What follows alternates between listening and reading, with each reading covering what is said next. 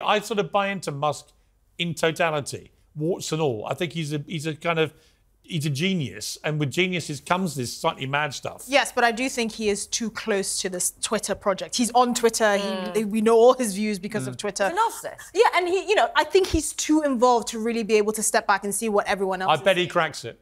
I'm not. I bet you in 2 years' time we look back at I Twitter agree with Esther about and that, Elon Musk will have turned it around. No, he is, because you saw the stuff about how it was pathetic, the way he was like twigging the algorithm to make his tweets he makes more decisions visible. off the cuff. It basically seems like the power's gone to his head. He can't see anything clearly anymore, and he's like, I think this if is I had my $260 billion, the power would go to my head. Just Yeah. FYI. You Give you don't that have amount of money. $260 billion?